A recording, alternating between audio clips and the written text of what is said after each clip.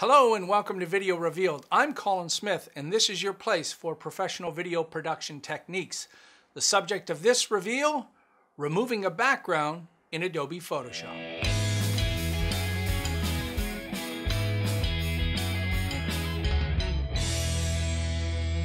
Now there's a million tutorials on how to do this, but what I'm trying to do in this one is show you Refine Edge and how it works. Too many people will bail on Refine Edge too quickly. It's powerful, but you gotta know how to tweak it. All right, let's go have a look. So here I have a horse and I want to remove the background, and I specifically chose something with a lot of hair around here. So the first thing to do is to grab the quick selection tool.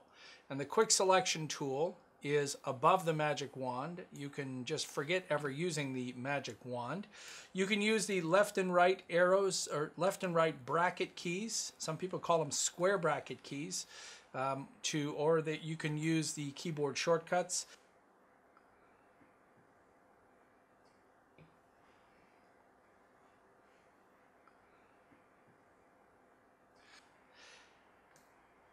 I'm going to start going over the main parts, make my brush smaller, and go over the other parts. Make sure I'm getting the hooves because they are a different color, the front edge of each one of the legs, which is slightly a different color. Make sure the nose, that's a little bit lighter.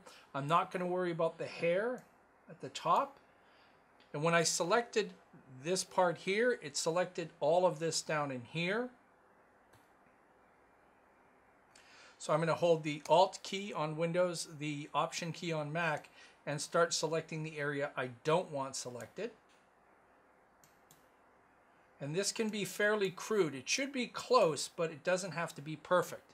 All right, once I have that selected, in the top, click Refine Edge. And you'll probably start with this marching ants look, which isn't very much help at all. There's an overlay look on black, on white, black and white, which is the mask, on the layer itself. And one thing that I always suggest is I'm putting this horse in a new photograph. So, this could be another video. If you're going to do that, then make sure it's on the new background right away.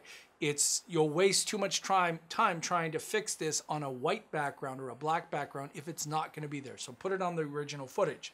All right, next up, if we go over here to black and white, this is the mask that we're showing.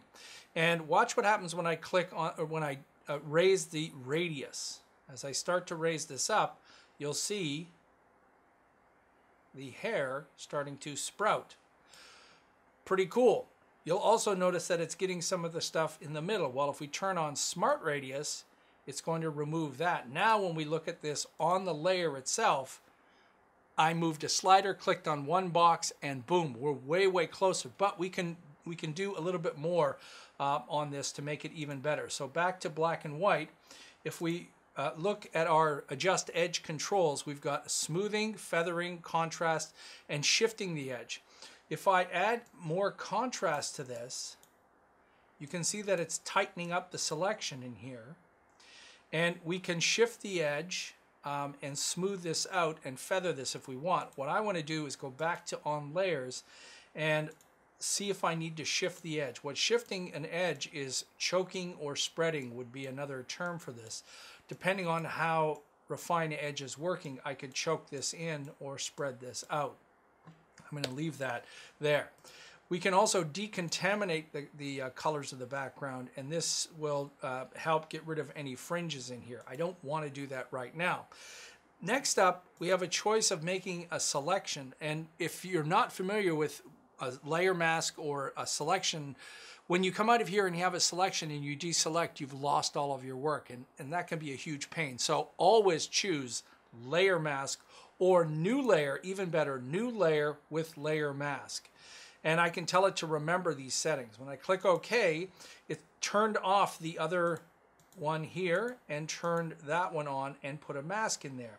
To see the mask, hold the Alt key on Windows, Option on Mac, and click once on the right-hand side, and there is our mask. From here, I could get a regular brush and fix things up. So if I wanted to go and repair some of the things in here, I'm going to get my brush tool And I have a set of keyboard shortcuts that I always use. B for brush, D for default, X to flip the colors, 0 to maximize that. And now I'm painting black so I can fix any areas in the mask. And if you want, you can click in the image and click back on the mask, and I'm actually editing the mask while I'm editing the image. So you've got something to look at here. Now I went way out of there on purpose just to show you that. Another thing that's important about this is, let me just show you how the levels control can work on something like this. So I'm going to do, again, another quick selection, and let's go back to Refine Edge, turn that up, get rid of Smart Radius.